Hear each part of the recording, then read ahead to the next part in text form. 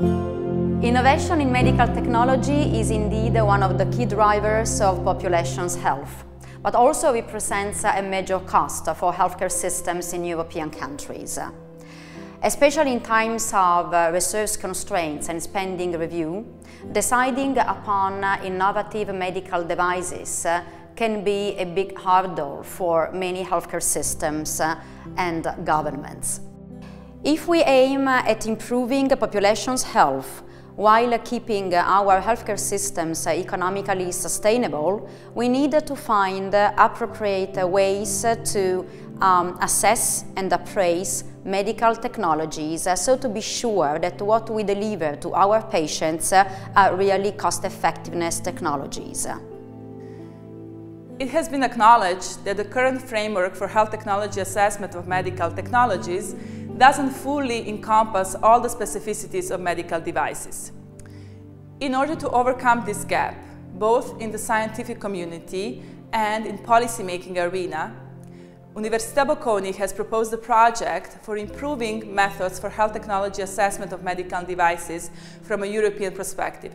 The project MedtecHTA has won a European grant of over 2 million euros for conducting a 3-year research project and proposing the new framework for health technology assessment of medical devices.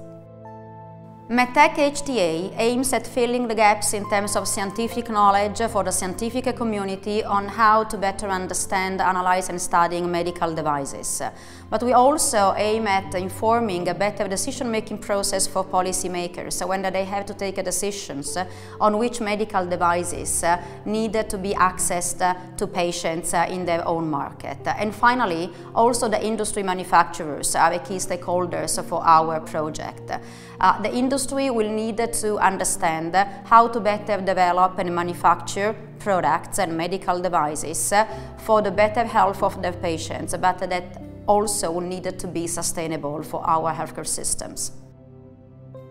The MedtecHTA project will provide more than 280 person-months of scientific research activity to improve the current health technology assessment framework for medical devices.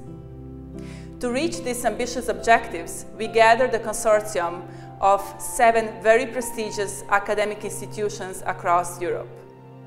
The project is led by Cerga's Center for Research for Health and Social Care Management at Università Bocconi, and our partners are Center for Health Economics of University of Hamburg in Germany, Center for Health Economics of University of York in UK, Peninsula College of Medicine and Dentistry in University of Exeter in UK, University for Health Sciences, Medical Informatics and Technologies in Austria, Institute for Economic Research of Slovenia, and European Society of Cardiology, European Heart Rhythm Association in France.